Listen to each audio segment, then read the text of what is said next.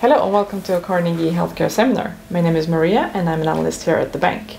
With me here today I have Johan Wäborg, CEO at Iconovo. Welcome. Thank you very much, Maria. And we will talk about a little bit about the company first. You will have a presentation and then we will end with a short Q&A session. So please, the stage is yours. Thank you. Great to be here.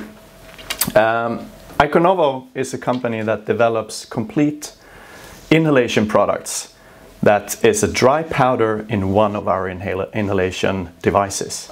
And we offer those to a global market. And we are actually one of the leading and one of the few companies that are active within this field. And we can offer companies around the globe 3 core competencies. We have our own inhalation platforms, 4 of them. We have a department who can do dry powder formulations in-house. And we have a department which does all the wet chemistry, the analysis that is needed to complete a really great inhalation product. And to do this, you need years of competence. You need a lot of skills. You need the hardware, which we have in terms of the devices. And it requires a very special expertise. You need to be able to produce the inhalation devices on one side and navigate all the patents. You have to be able to make the powder, navigate the patents there, and in the end you have to be able to combine the products and make a powder that dissolves in a very fine powder puff that reaches deep down into the lungs of the patient. And for companies around, this is very hard to achieve. So we are here to help them to achieve that short term. And inhalation is also a very safe and effective way of administrating drugs. And more companies are using this technology. We base all of our business on our 4 inhalation platforms. We have IcoRes from the left to the right. We have IcoRes, which is something similar to the billion-dollar product Turbohaler from AstraZeneca. Then we have IcoPre, which resembles the Ellipta inhaler from GSK. We have IcoCap, which is a capsule-based inhaler where you pop in a little gelatin capsule and inhale. And we have IcoOne, which is a one piece of plastic device. You actually fold it together, all the technology and the components are on the inside, which makes that very cheap to produce and very simple and novel. That also comes in a nasal version. Iconovo was founded 10 years ago in Lund, so we're actually based in the same area where AstraZeneca had their inhalation facilities and research. And a lot of our competence in our 30 employees and in the leadership team that you see on this page is based in the competence gained from companies such as AstraZeneca, but also the companies that we have around us. And we have people with some great commercial skills as well that actually come with a lot of experience from bigger companies. It started in 2014, and when we started it was mostly around generic developments. We did our first deal back in 2016, 2017, and those were deals around generic versions of for example, Symbicort. As time passed, technology changed and we also developed more biological substance competence and also some inhalers that can actually deliver those biological substances. And some of the most recent deals that you see on this page is examples of biomolecules or novel compounds that you can inhale. Our business model is to use these inhalers and to out-license them several times. And we therefore have a very scalable business model. And we normally always aim to reach a license agreement where our aim together with a partner is to put or make the drug ready to go into a clinical trial. And we charge a fee for this development. We have milestones over time, and we always have the ambition to make it profitable also during the development of the product. And then the real profitable gain will be in the more mid to long term, where we have the built-in royalty flow coming in, which is basically 100% profit. So today we have, I think there's counted 10 projects in our pipeline. From top to bottom, we have a range of big generic companies. We have smaller generic companies. We have some novel companies, both in Nordics, in Europe, but also in Australia, in the US, and in Asia. I would just want to highlight some of the bigger and more near-term possibilities that we have. This development agreement with American Amneal is a quite big thing. It's also quite near-term. It's a licensing deal for 20 years with a royalty component of 5 to 10%. They have basically the whole world. We have the Nordics though, so we can sell the pharma ourselves in the Nordics via Iconovo Pharma. And we have launched expectations there for 2025, so that is coming up. And it's a $2.5 billion market worldwide, and the first goal here is to go for Europe. The second thing I want to highlight is very, very big. It's the big opportunity. It's the world's largest asthma and COPD drug market. It's a portfolio actually of 5 products, where Relvar Brio and Trelegy are the 2 biggest opportunities. So we expect this to reach well beyond $5 billion in 2026, 27, and this is something that we are currently out licensing right now in our IcoPre device. So our business areas is generics and novel things. And within the novel area, we do reformulation and we do new substances. And the way we work is that we usually, in the early phase, we make a service contract or a feasibility agreement where we test if the partner's chemical substance actually is able to being inhaled, and we test out a suitable device. Then if it works, we move on to the next step where we have the license development, where the aim is to reach a clinical trial stage. We also have the possibility to sell our inhalers, and we can eventually then sell products as well in the Nordics via Iconovo Pharma. And all of this is very important, that we have a good margin in whatever we do today. And we are in this field because it's a really big opportunity. The market is growing, and we come from asthma and COPD, but the whole market is quickly shifting into inhaled versions of other lung disease treatments or enzymatic disorders and so on, acute and pain disorders and CNS disease. So this is a major opportunity, growing from today's $15 billion to well beyond 15 to $20 billion in 2027. And we want to be one of the leading companies in this transition. So companies are interested in going into this field because it has some additional benefits. So you can have a more convenient administration than injections for sure. Find an earlier place in the treatment paradigm, in the treatment ladder. Via the lung, you get a very rapid onset of action. You can also go nasal actually, that is fast for some drugs to go into the nose. And then you actually have fewer side effects compared to oral, since the drug doesn't have to pass the gastrointestinal tract, which can be a benefit as well. And you avoid food interactions. And from a pharma company perspective, the ones who contact us, they can see this as life cycle management or just developing something brand new. It could be segmentation of the market to protect business, and it could be to expand the market towards earlier use of the products. And then also we can have, in some examples, a lower cost of goods compared to oral administration. And you may have seen recently that we, a few weeks ago, or a few days ago actually, we released a press release that we are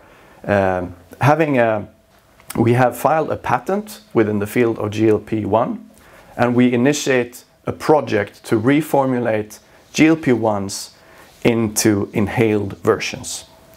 And this is actually a follow-through on our use of proceeds statements from the last directed share issue that we made earlier this year. And it communicates the start of our reformulation strategy. And we are at the point of time where we have the developed inhalers, we have the competence, and we can actually quite cost effectively develop these new formulations, put in our inhalers, and make ready for out licensing. So the patent in itself is a combined inhaler and formulation patent. And just to give you some background on this, a reason that we are doing this is because it's a huge market, of course. I think it will reach $90 billion the coming year. And one prior drug that has been made inhaled was glucagon, which was owned by Lilly, and then it went over to Amphastar. But this drug is a clear case of where inhalation, this is the nasal inhalation, can expand these markets and help grow well beyond what we thought was possible. There are other examples as well, such as Afrezza within diabetes. So this is coming towards the metabolic diseases, and we want to be part of that. So just rounding off, the company is in a good position. We did a directed share issue in the beginning of the year, and we had a cash position of slightly under 40 million at the end of Q1. We are very proud of our owners. We have a good list of long-term owners where Mr. Gerald Engström is our main shareholder with 17%, and we have several funds in our lineup here. So the financial leverage of the company is to become a profitable company by 2026. And our target for 27 is to reach 250 million at a 50% EBITDA margin. And this will then transfer the company through a number of well-defined events, everything from out-licensing of ICOpre, beginning to sell ICOres in the Nordics and in Europe, and out-licensing these reformulation products that we are developing. Thank you. Thank you very much, Johan. I'm not going to let you go without some questions, so we'll start maybe with an easy one. You mentioned that you're one of the few companies who work in the DPA market. Yeah. Could you just tell us, what does the competitive landscape look like? Who are the other actors? How do you differentiate yourselves from them? We have different competitors within the field of generics and within the field of novel or reformulation. But I mean, we are a company that is offering something that is very rare, and that is the line up of platforms that we have. Even big competitor companies doesn't have that. But some companies that are quite similar and really have, they are like an Iconovo. They are, if you fast forward maybe 5 years, we can become one of those companies. So Vectura is a British company who is having the same type of model as we. They are a much bigger company and have sold themselves to Philip Morris, etc. Then we have Hovione, for example. We have Aptar, just to bring some examples. But most companies that we compare with are like 10 or 20 or 30-fold bigger than we are, actually. So within this space, we're also the dynamic and easy to work with and light, capital light competitor. No big hurdles to jump over here. No, we can act very fast and kind of have the wind in our back in this space. And you spoke a little bit about patents and the intellectual property, and I would like to ask you about the recent ICOres patent approval in China. And you're also working with your patent strategy a lot. Can you explain for our viewers, what is your patent strategy? How do you work with your intellectual property? Well, for starters, it's Dr. Oris Lastov who's heading the patent portfolio nowadays. And he has a deep knowledge within this space, as you know, as a founder of Iconovo, and he and the leadership team plan very well that we should have a good coverage So all the inhalers that we develop is novel. So it contains components and technology that it's designed to not infringe what is out there. So it's unique mechanisms that we need to protect. And that's kind of the cornerstone in making good business, having the trust of the partners, that we can prove freedom to operate, it's called. And by doing so, they can feel comfort that they are not infringing anything along the way. And then, of course, we work with global coverage and kind of filing not everything at once. It's quite tactical to make sure that you have a wide and long coverage of patents. Mm-hmm. And if we stay on the topic of covering the patents, the GLP-1 topic here, you mentioned about that you've recently filed for approval. Could you just tell us a bit about how do you proceed from here? What can a typical timeline look like for a project such as this? Our goal here is to out-license this product somewhere after in vitro trials and maybe when the first animal models have passed. So we will develop for this, and for anything that comes beyond this point, we will develop a technical product profile for each where we need to go to have acceptable proof of concept and have a really high value proposition for an out-licensing deal. So this will take us through then in vitro developing this, where we test that it works to get it into the lung. We will also make sure that in animal models to make sure that you actually get the right concentration of the drug, the same as the original product in this case, so that we can prove it that it has the same efficacy.